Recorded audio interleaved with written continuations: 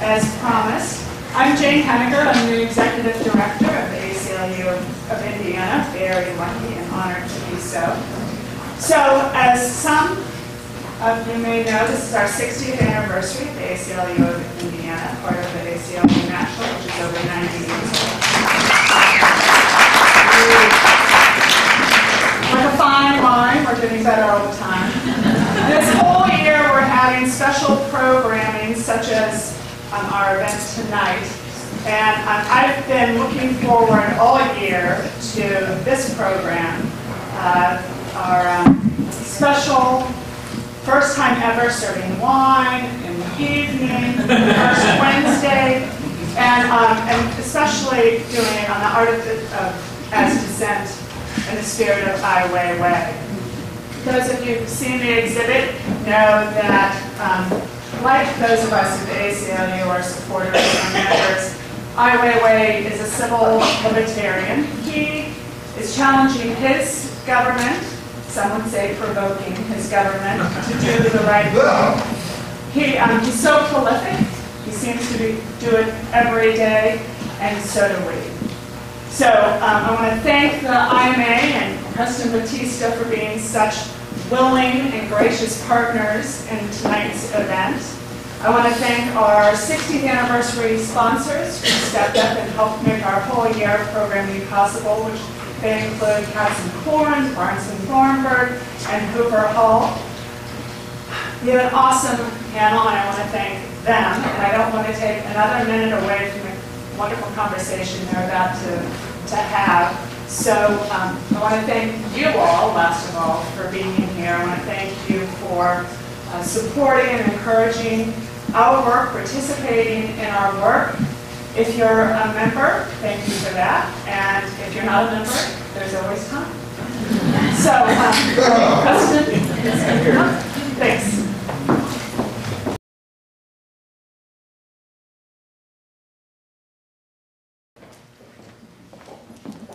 Good evening, everyone. My name is Preston Bautista. I'm the Deputy Director for Public Programs and Audience Engagement here at the IMA.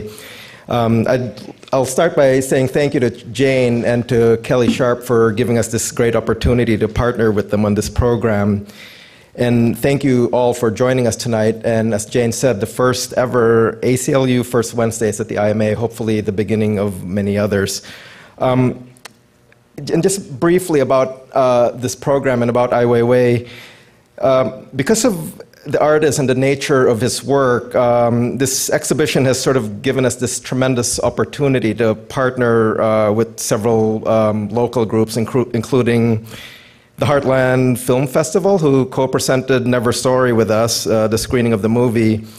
And last Friday, for Final Fridays, a band called the Kuminas, a Desi Pakistani punk rap band who thought that it would be great to perform here at the IMA while this exhibition was going on. So these groups have found in the artists really a source of inspiration or an eloquent spokesperson, if you will. I think in part because his work addresses some, the most challenging issues that we face today. So I'm thrilled that we're able to host this forum tonight because I believe this discussion will also illustrate how art, and especially the visual arts, can serve as a stimulus for conversation about some of the important issues that are also at the core of ACLU's work, and in this case, the freedom to express oneself. So thank you again for coming, and just a little plug here. I hope you'll join us on June 27th for a screening of Ai Weiwei's Fairy Tales. And if you haven't seen the exhibition yet, it's up till July 21st. So now my pleasure to introduce the moderator of tonight's program. Please welcome Brandon Judkins, the Director of Programs at Indiana Humanities.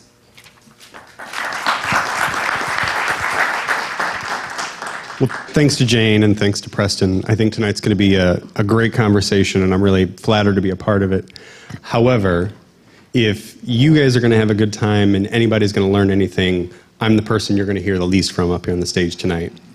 So let me get to the folks that actually matter up here with me. To the far left, and I'm going to put this down. I'm better without a mic. Can you guys hear me okay?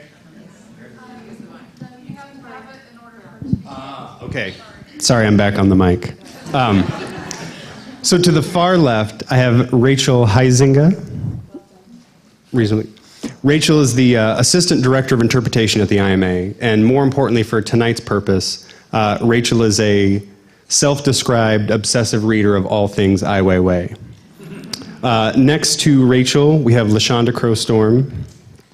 LaShonda is an amazing artist. She's also an amazing social worker, community builder, and she happens to be a farmer.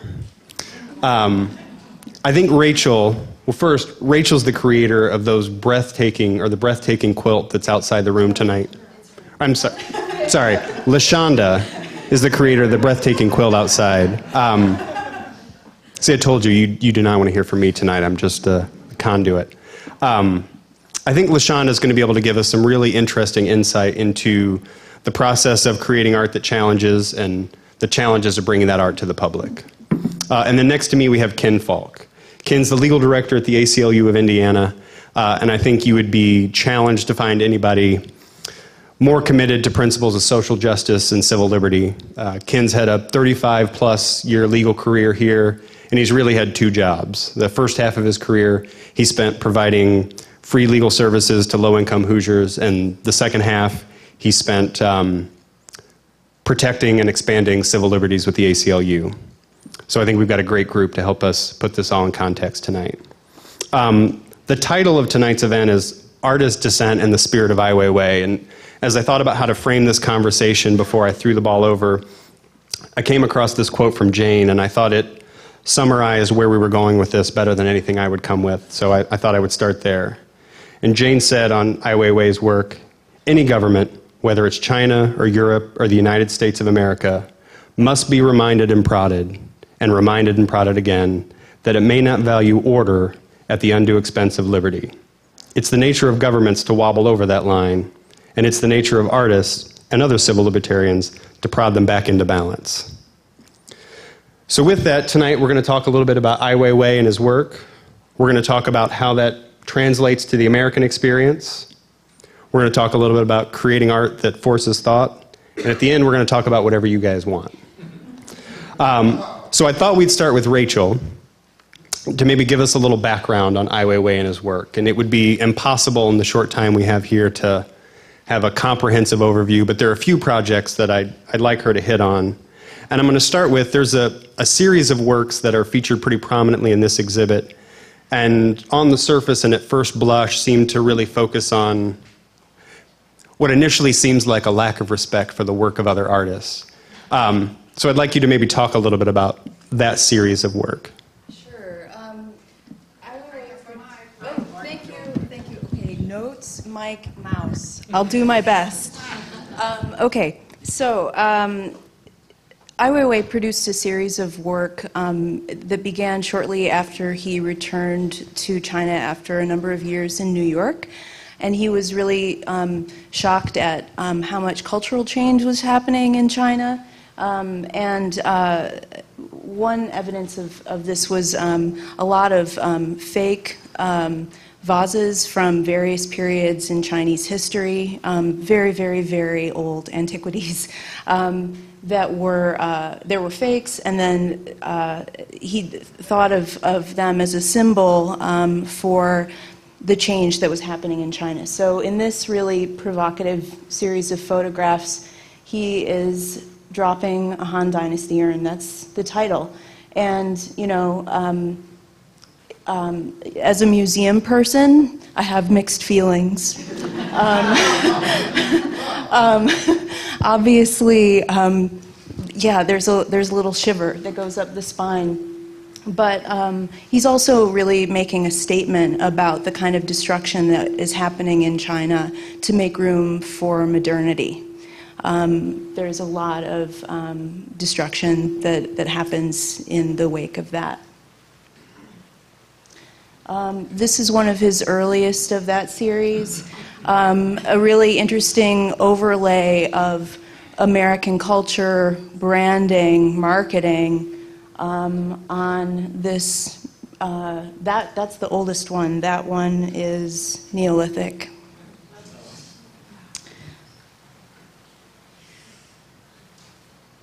This is a series of vases. These ones are also Han Dynasty that he dipped in industrial paint. And again, it's a layer of new culture that is still revealing the form of an historic one.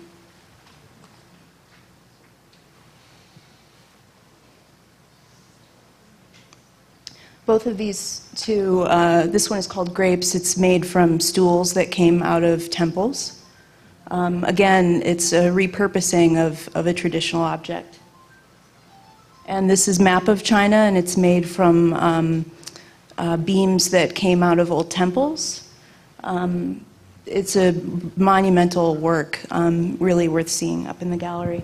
And I'll have to stop you. I mean, describe a little bit for people who haven't seen it, kind of the physical presence of that piece, because as you look at the image, it looks like it could sit on this coffee table really nicely. But yeah, it's a very deliberately selected height. For the average person, it's just too tall to be able to get a decent view of it.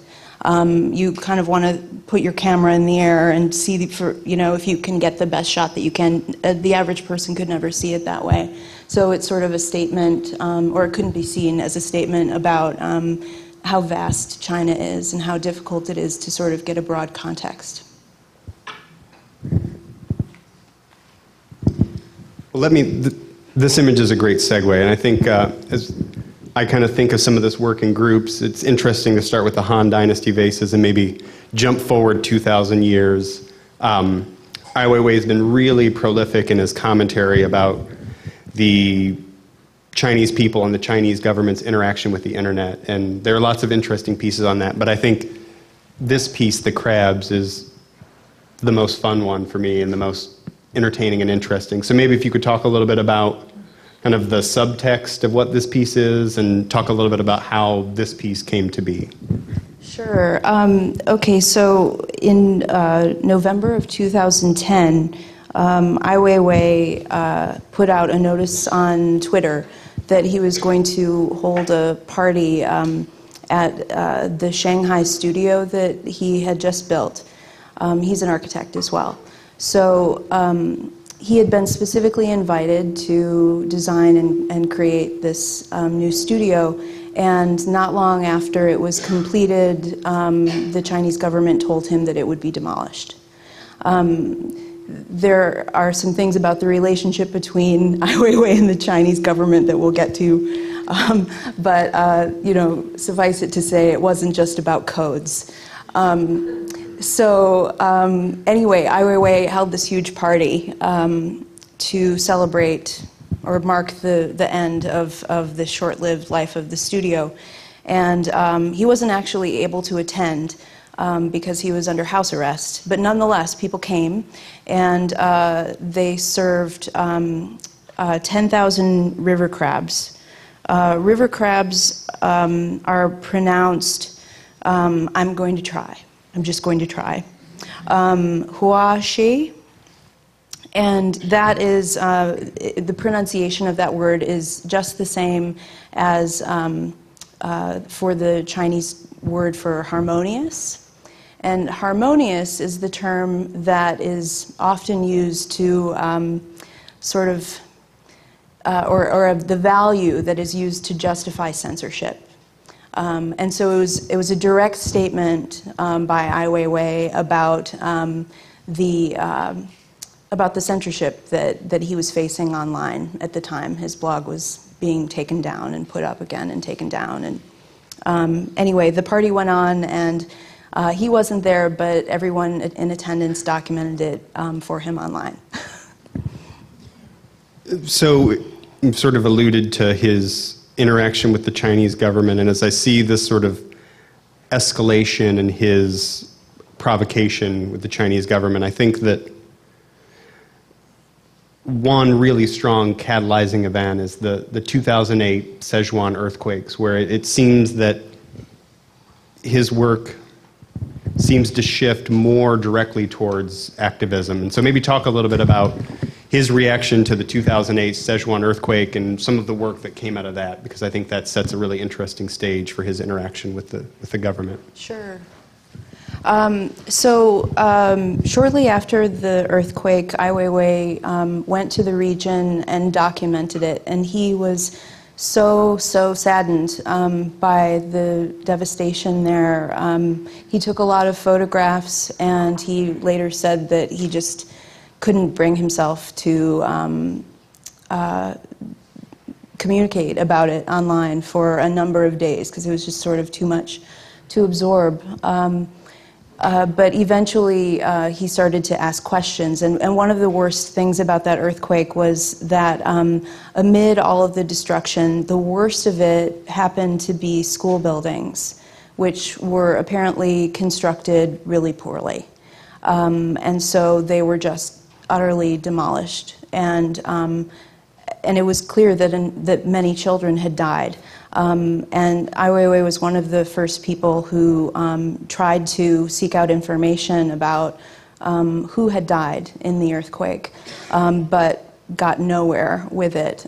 So he and a number of volunteers got together, and they went to the region and talked to families and gathered data, and eventually created a list of 5,212 children who died.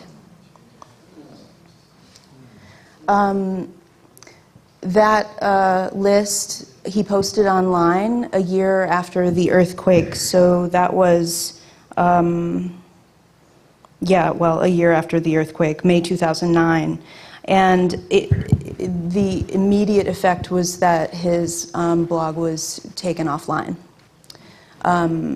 And that felt like a provocation, I think, for Ai Weiwei. And shortly after that, he went to Chengdu to be present for the trial of another activist who had been researching the earthquake. His name was Tan Zorin. They hadn't met each other, but he wanted to be there to support him. While there, Ai Weiwei was in a hotel room and waiting for the trial the next day, and police broke into his hotel at 3 in the morning, and he was beaten on the head and was held in the hotel for 12 hours, so he wasn't present for the trial. What do I have? Oh, yeah. So a month later, he had a cerebral hemorrhage in Munich and had to have an emergency surgery. The result of that, immediately after the assault, he posted a photograph. There we go. He posted that photograph. That's him with one of the officers in an elevator. The day that happened. This is an image of his scan before after the surgery. These were also things that Ai Weiwei put online, specifically, photographs of him with a tube with his own blood and some message with the badge number for the officer who apparently hit him. Pretty serious.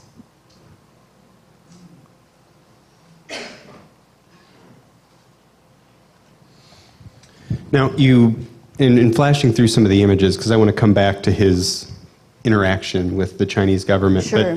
but I think one really powerful piece in talking about the earthquake was the rebar piece, the straight piece. And I don't know if it's possible, just briefly, to flash back to that, sure, because I think that's absolutely. worth noting. Yeah. This piece is called Straight. I can't remember right now how many tons of rebar that is. The rebar came directly from the site of the earthquake, and it was a mangled mess. Ai Weiwei had it shipped back to his studio, and for a while it was there in that form as sort of a testament to what had happened in the Sichuan province. But eventually, over time, he had each of those bars straightened with heat. And it's sort of a statement about how he definitely perceived that the Chinese government sought to sanitize what had happened, and that was why they were hiding the names, sort of wanting to move on to better times without acknowledgement of what wrong had happened in the midst of this event.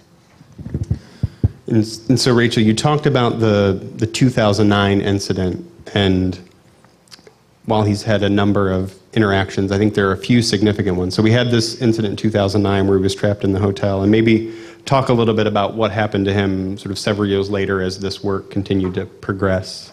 Right. Well, so did the event in the hotel room, did that assault slow him down or quiet him down? No. No. And so it was this, it's since then, it's been a lot of really, the events surrounding the earthquake and his work with that has elevated his... Ai Weiwei had been known as an artist in America and in other countries, but in China, it was the work that he did related to the earthquake that really made him better known to the public, the Chinese public. That positioning was, I think, really, really vexing to the Chinese government, and constant back and forth. He, at one point, described his relationship with the Chinese government as a chess game in which he was waiting for the next move. So this sort of came to a head in 2011. Ai Weiwei just seemed to disappear. And it was later determined that he had been taken into custody, and he was detained for 81 days. During that time, there was a guard with him at all times, and he also was just constantly badgered about his online activity and interviews that he had had with the media. He was eventually released, and they claimed that there had been some tax evasion issue. Yeah, so he's back out in the world now, but it was remarkable. And a big part of his being released when he was probably was about the international uproar that happened as the result of his confinement. It was an international movement to get him released. And so he's been moving with complete freedom and autonomy since then, and... Not at all. Unfortunately, no. I mean, for example, we would have loved to have had him here for the opening, but his passport was taken, and yeah, his travel is very, very, very, very restricted. So this is the point when I look at Ken and I say, but that could never, ever happen here. Well, the thing about art, of course, as expression, and obviously art is covered by the First Amendment, which covers our freedom of speech, but obviously speech is much more than that. And the thing about art as expression is it's subversive. It's subversive in the sense that, as opposed to a narrative which says, vote for me, art can be interpreted, it can be thought of differently, and it can arouse passions long after the artist has left the scene while you're still viewing his or her work. And we have seen many cases in the United States where government is offended by art and tries to suppress art. Obviously, what happens in China in terms of suppression is greatly magnified over the United States experience. But it's a mistake to think that artists are free in the United States to post whatever they want, wherever they want. And the cases that have arisen, there are a number of them in the recent past. You had Mayor Giuliani trying to evict the Brooklyn Museum of Art from its premises because he objected to an exhibition that he felt was sacrilegious. You had aldermen in Chicago ripping down and trying to steal and deface a painting of the late Mayor Harold Washington. You had an artist here in Indianapolis who was commissioned to create a sculpture that commemorated the Black experience, the African American experience, which created a great deal of resentment and was never completed. So we do not put people in jail in the United States because of their art generally. However, government is sometimes highly offended and has to be reminded that artists, like authors, like all of us, have First Amendment rights. So to say it can't happen here, certainly not to that degree, but the vigilance that is necessary when you're dealing with expression extends to all expression, and especially to art. And there are many examples throughout our both recent and our lengthy past of situations where artists have had their work suppressed because of the fact that people did not like their ideas. Now, you hit on a couple interesting instances, and Ken and I spoke on the phone earlier this week, kind of leading up to this conversation, and we prepped and everything. So this is all choreographed.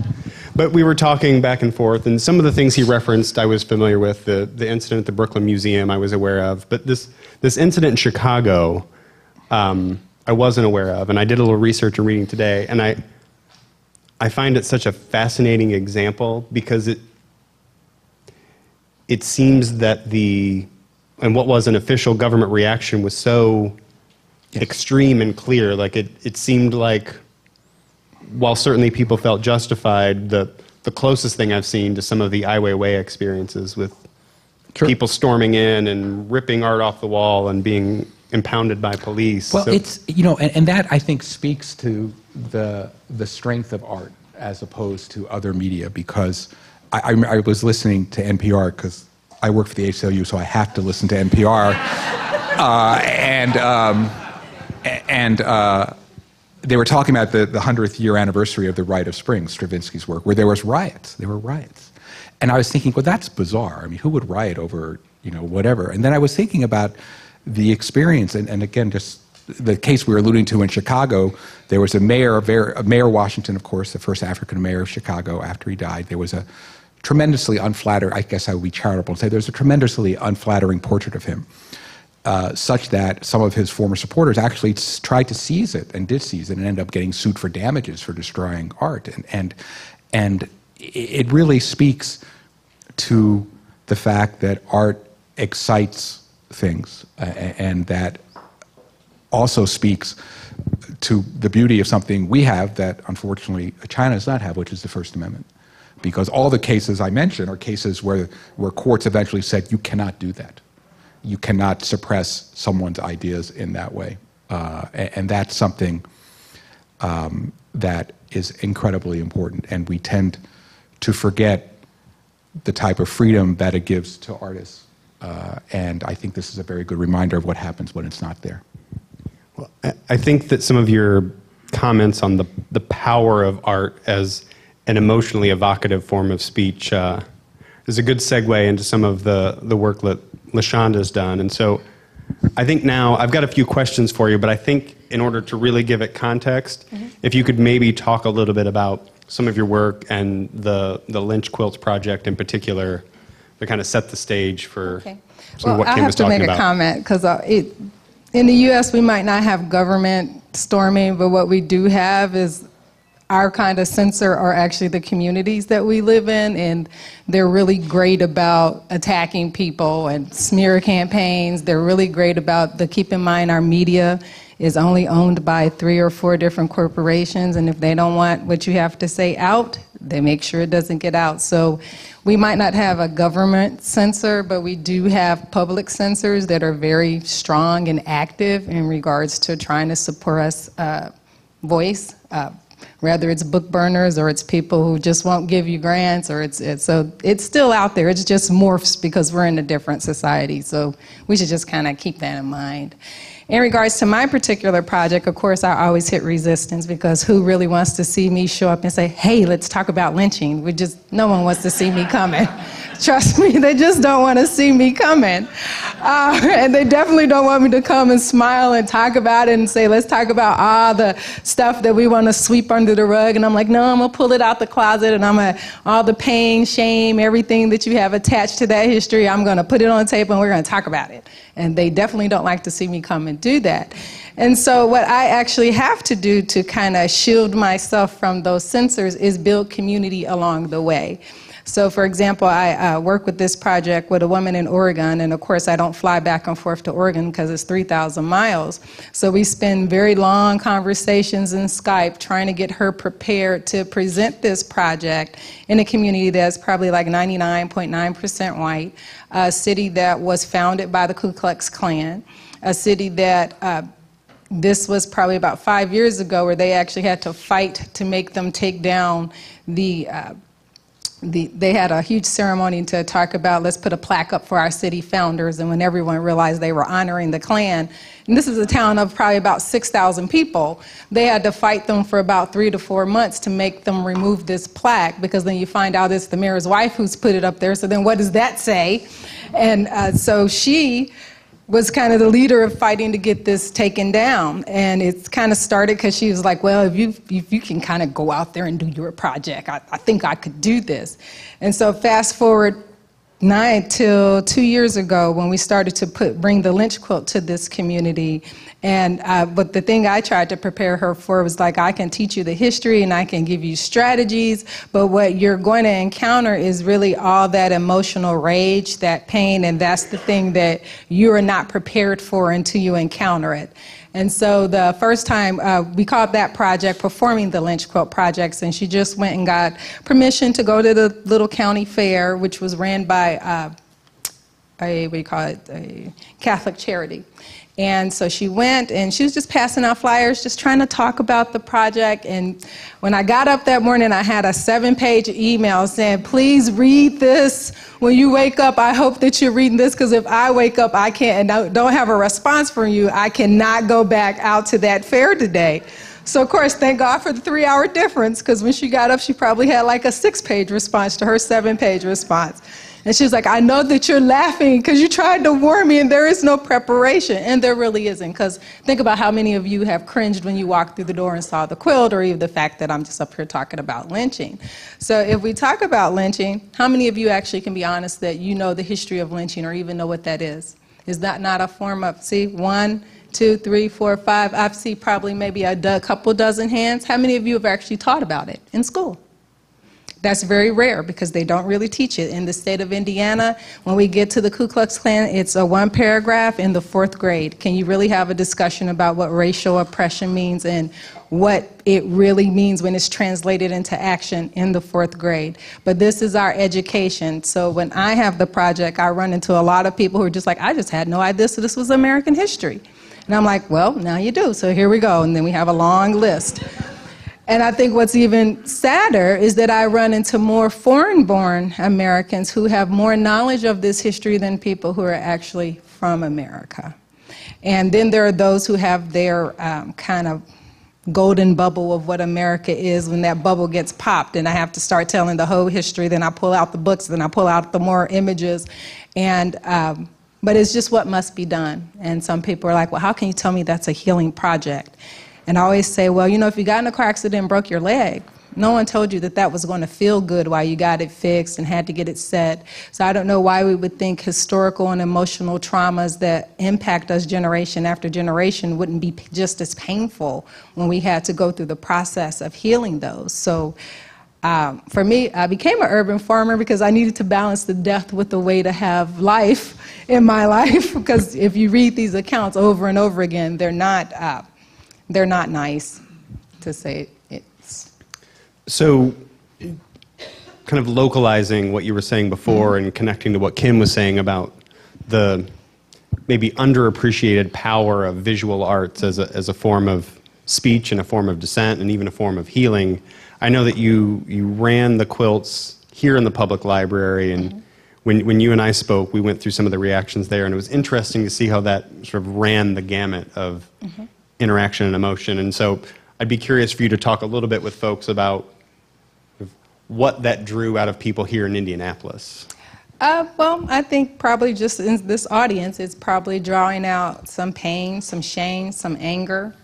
It ran the gamut of human emotions. A part of the project is not to just kind of drop it, but to actually try to drop it within context. So we had all types of resources up there at the library. I think we had probably 6 different flyers that discussed the project, the history, resources on how to connect with community building and racial healing projects, not only just in Indianapolis, but nationally, where to go to get training in Indianapolis for this. We also had a response box, and the library put up a series of books that talked about this history so that people would not just kind of, what typically happens with this type of art, you kind of point and then you don't give people a place to go. So we really wanted to make sure that even though we were pointing, we were still pointing you in a better direction if you wanted to go there. And I went 2 to 3 times a week for a couple of hours each time just to sit if people wanted to talk and to, in many ways, give the library a reprieve, because think about it. Here's the quilt, here's the information desk. Who are they going to? Information desk. They're going over there. And so I would just come and people would wait for me. I had one nemesis who met me all 23 times that I came to the library. I just could not believe it. I would come different days, different times, and he was waiting. So I figured this was my challenge, because you don't get to poke the tiger and then cry foul when it turns around and bites you.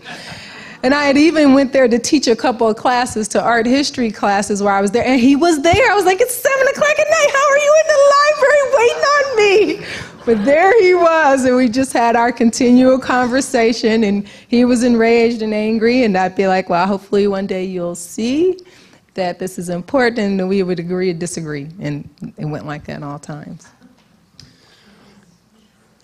So I'll be interested to see where this goes, and this may connect to some audience questions. As I set this up, I think it's important to acknowledge the distinctions between what we saw with Ai Weiwei and some of the cases you talked about, where we've got government stepping in and stopping a project. But Ken, you referenced the Fred Wilson sculpture. Mm-hmm. And I think that locally, if we're going to talk about visual arts as a form of evocative expression, trying to start a dialogue, that's certainly our most recent local example and how that's become prominent. And so I'm not going to frame it with any more detail, but I would love to throw out a reaction from any one of the 3 of you about how that process came to be and what that says about visual art and visual art that challenges here in Indianapolis and process. And so I've thrown a whole bunch of different stuff and allowed you guys to go with it. But I think we would be remiss to not touch on it here because it's a really relevant local topic. Does everyone know what we're talking about?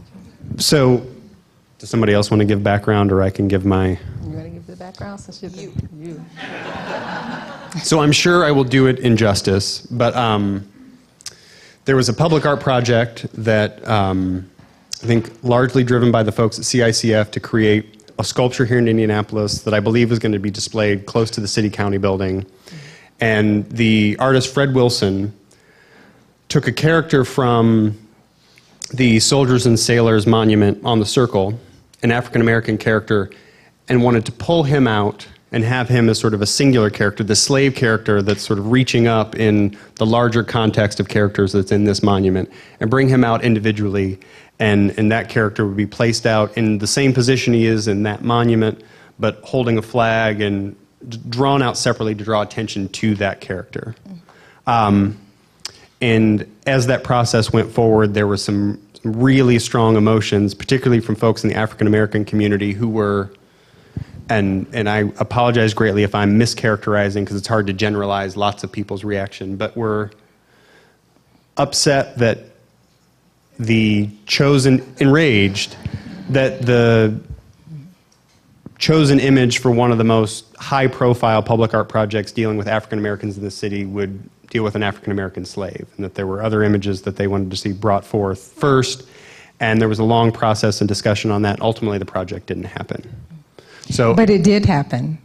And see, that's what people have to understand. Fred Wilson's work is not about making sculptures, and that maybe be where the process itself kind of failed. because Fred Wilson is not a sculptor. Fred Wilson, in many ways, is an artist who uses art as a vehicle to create dialogue about difficult subjects. He is known primarily in the world for a project that's called Mining the Museum, where he goes into the museum and pulls out all the little dirty secrets in the back. So when he did this in Baltimore, so you would see that here's this wonderful ornate carved chair from the 1700s, and then he put the slave whipping post that was made with it right next to it so that you would have a context of what that history is. So then you'd go over here and you'd see, because there used to be this whole history of putting a slave in the painting of the family portrait. It's just really odd. And they're always little kids. And so you would walk up to the painting and the painting would start talking, "Where's my mommy? I miss my mommy." And so it made people have to rethink, like, what are these images that are you seeing and what is actually hidden in the back of the museum? So the one that probably most people found offensive was he actually had a baby carriage and had a Ku Klux Klan outfit that had been made for a baby, and they had been made in the same time, and the Ku Klux Klan baby outfit was in the baby carriage.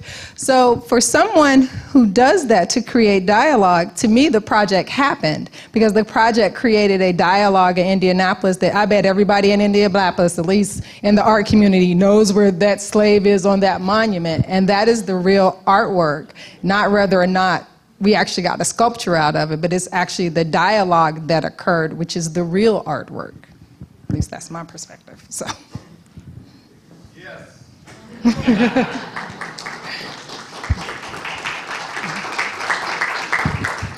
But again, I think it illustrates the subversive nature of art, the fact that whatever people's intentions are, sometimes the perception goes beyond that, and which is why art is so powerful as a form of expression.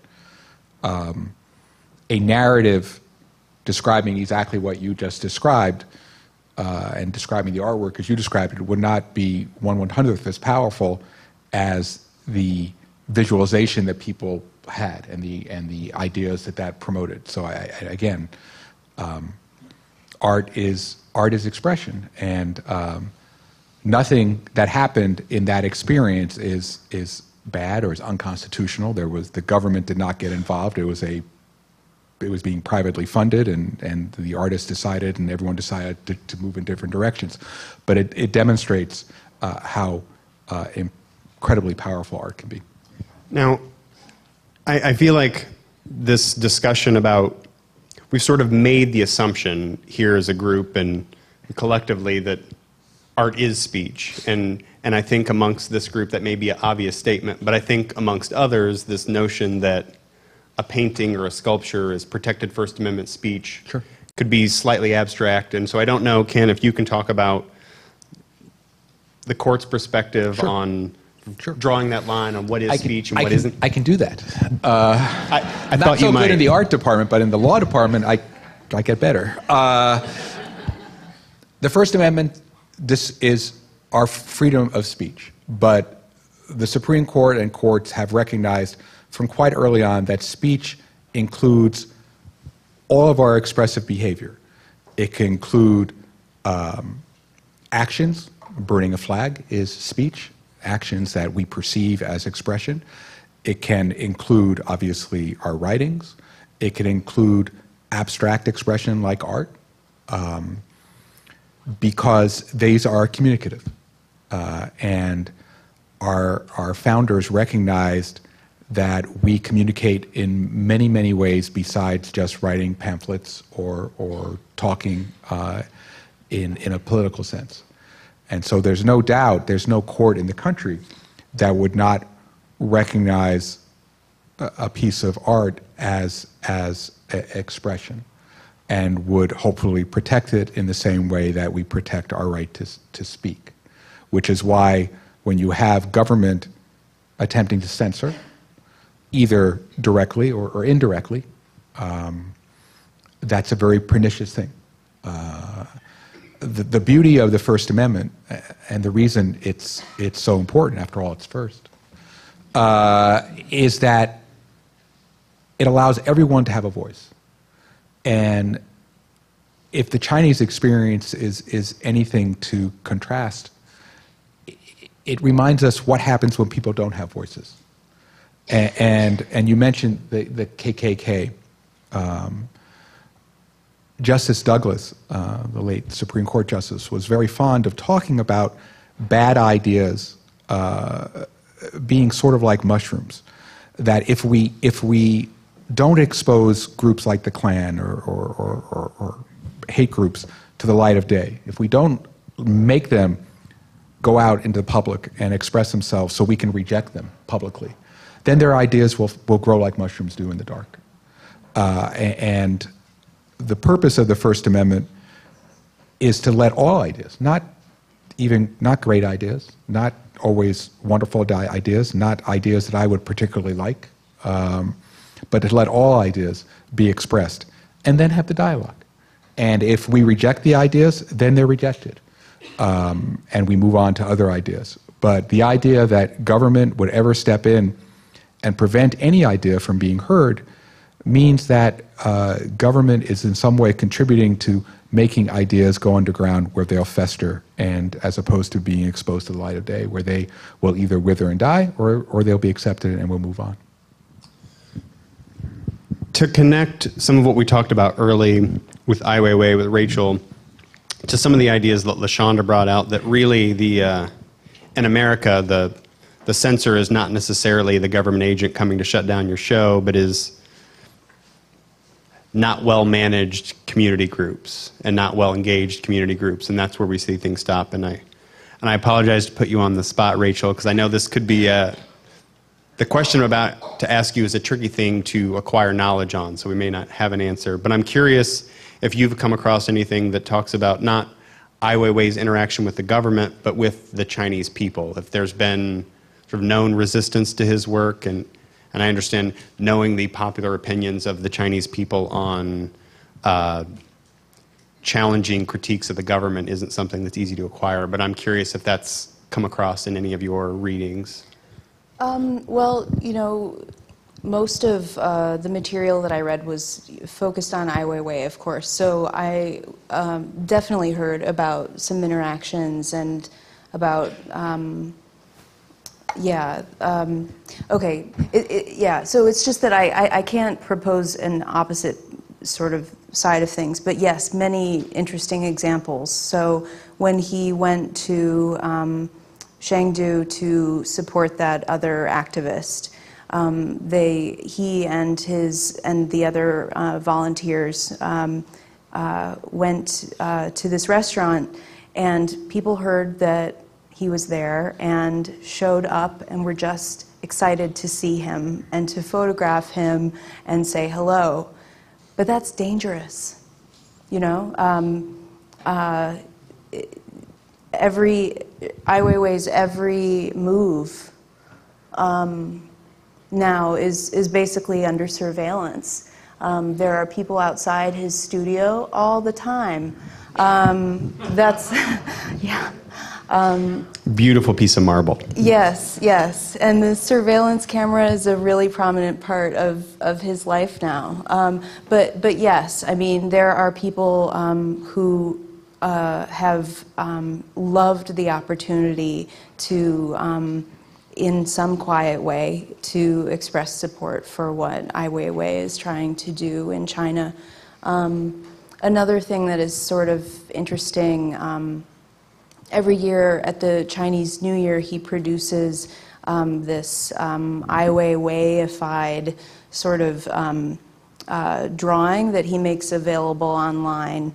You can print it out and put it on your door. There's this Chinese custom with, I think they're called the door gods. But in this version, it's a sort of a spin-off with a lot of the trappings of the work that Ai Weiwei does. And maybe someone just enjoys having that on their desktop, if they were even able to access it, by the way, you know. Or if they were really bold, they could put it on their doors. But again, that would be a risky act. Yeah. Well, with that, it seems like we've got a pretty active crowd. And so at this point, I would love to open it up to folks that have maybe more interesting questions than I do. So if you Yes, sir. Rachel, is it? Yes. Have you put up any pieces of art here and have visitors say, I don't like that art, that shouldn't be up? Have you had that experience here? That happens all the time. Could you give some examples? I'm trying to think of a recent example. Since I can't think of one, I'll just tell you that we're right now working on a really exciting exhibition of Matisse's work. And what's provocative or questionable about that, but there will be a gallery of nudes, and it is a real question about, I know, but it's something that we, that we will get some response about. That will happen. Yeah, there's another new photograph in the graphite exhibition that we also got some public response to. Yeah. Down front. Is it a stretch to say that Michael Moore is America's Ai Weiwei? Oh, that's interesting.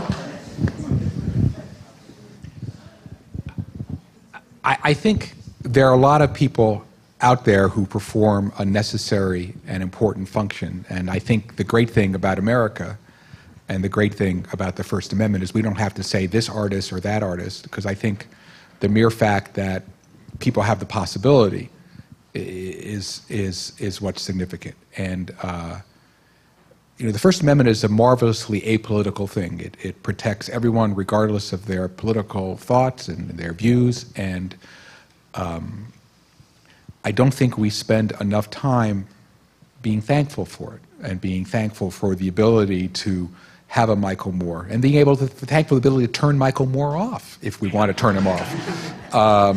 And that's unique. That really is unique. I mean, there are not a lot of countries with a Bill of Rights that sets out in a way that is permanent and cannot be compromised. Now, we might not always like the way courts interpret the First Amendment. We might not always like certain aspects of it. But the idea that we have a system founded as many years ago as it was that guarantees us this right and guarantees us the right to say and to produce and to inform the way we want is fairly remarkable. So I'm a big fan of the First Amendment.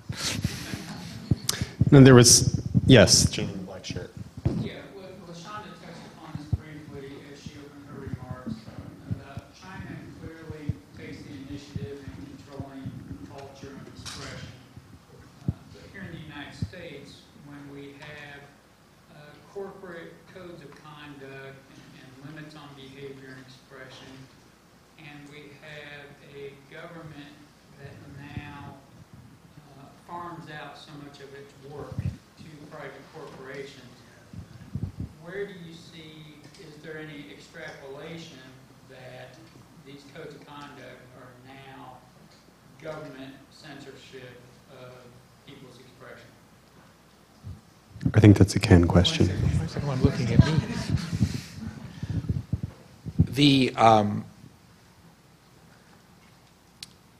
There is private and there is public. If the government hands over responsibilities to a private entity, if the government says, look, private company, you run this prison, then the prison is required to comply with the Bill of Rights because it's performing a public function. What is a more difficult question, which is what you touched on, is the government can take a completely neutral view of a project, but if you can't get funding for it, if the community decides that we don't want to hear this and we don't want to pay for it, when you're doing large-scale art projects, that could be incredibly difficult. And that's censorship, which unfortunately the First Amendment doesn't reach, but it's no less significant. And it's not because this is something we have a society has decided we don't want to hear in the way we may say we don't want to hear from the Klan. It may be, as you said, it's something that we don't want to hear because we don't want to think about it. And the role of the artist is to make you think about it. And that's a subversive nature of art. all the way in the back. I don't know who will answer this or not, but I'm wondering, is it part of his artist statement to stay in China? Because I know he's had probably the opportunity to not remain in China. I'm just wondering why he has gone back. I mean, he was beaten and then went to Beijing and then chose to return to China. I find that interesting. I'm wondering why. Yeah. Yeah, I mean, that's, I think that's the beautiful thing about him. He loves China. He really does. He wants to see things get better, surely, but he's really committed to the cause. I've never heard of any reference to him even considering leaving China. Yeah, when he lived in America for 10 years. Most of it was in New York, and he, at the time that he left China to go to New York, he told his father that he was going home. And in New York, Ai Weiwei witnessed things that really inspired him, and I think set him up to really be on fire about freedom of expression. So, but he's devoted. He'll stay. The gentleman in the check shirt.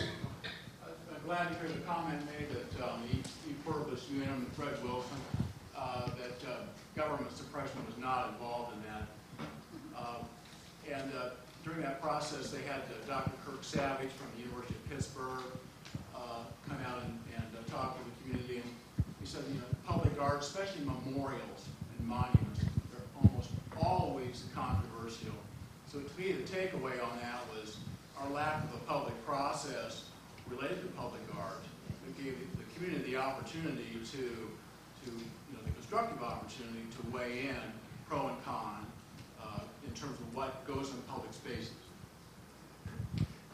And I think that's probably a LaShonda question, because I know that you've wrestled with that more than any of us, for sure. Yes and no, but I think, I'm not trying to throw anybody to the bus, but there is just probably, from my perspective, that what they did was the way that the artwork works. But once you choose to kind of touch hot button issues, and you have to be honest, you talk about race, you talk about abortion, you talk about any of those topics that make people go crazy, then you have to know that you have to have other skills at the table and look at addressing these issues not from the point of view that this is how we do it in the art world. You really have to go back to those community organizing skills, like how do we build community? So one example is there's a traveling show, and just shameless plug, you should all try to bring it here. It's called Without Sanctuary. And what it is actually an exhibition of lynching postcards. And there's a book about it. But the one thing that they do is that a year before that exhibition even gets here, they start the community building process, period. Because their whole thing is that it's not like we're not going to bring it here, we're bringing it, we're just preparing you. We're just kind of preparing the way for the community to be able to not just view the work, be able to grow from the work. When I was in Atlanta, I've seen this show 3 times at this point.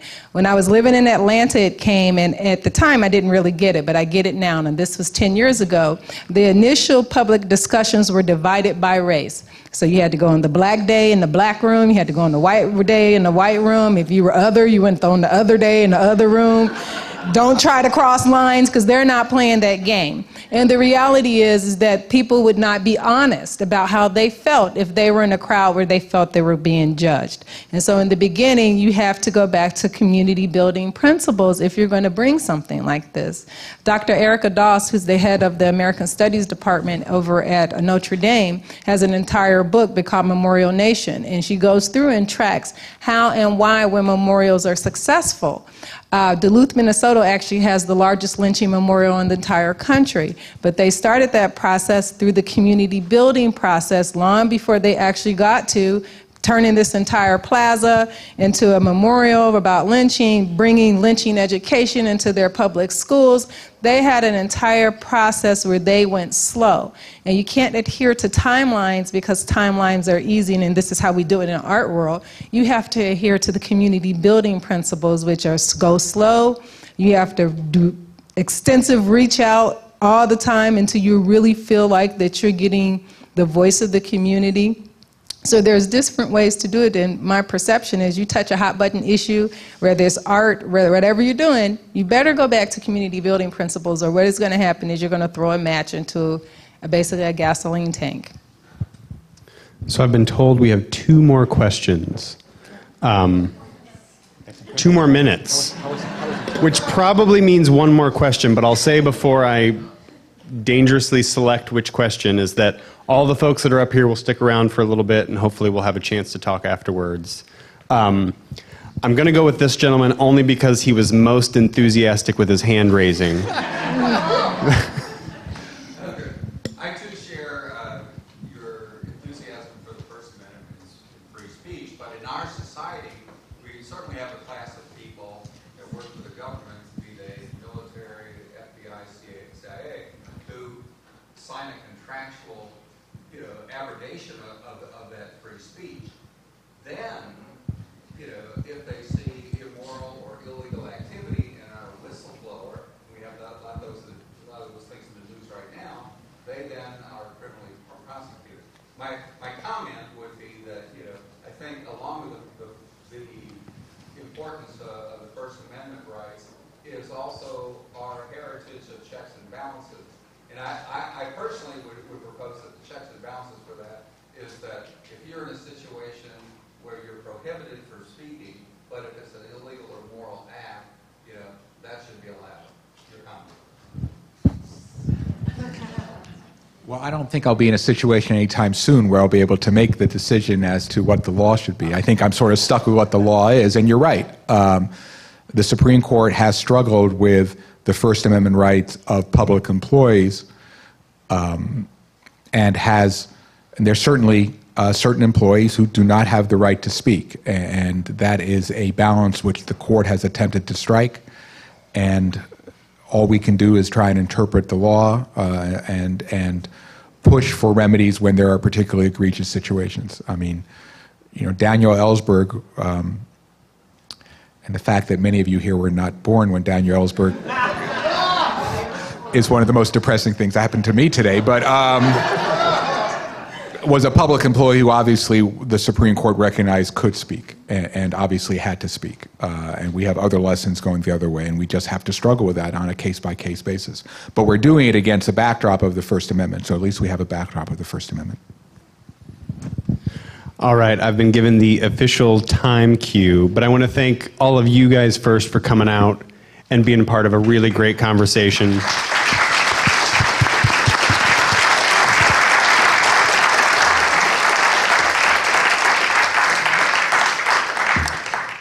And I also want to thank Jane and all the great people at the ACLU, Preston and Rachel and all the great people here at the IMA, and LaShonda and Ken, and we'll all stick around for a bit. Thank you guys.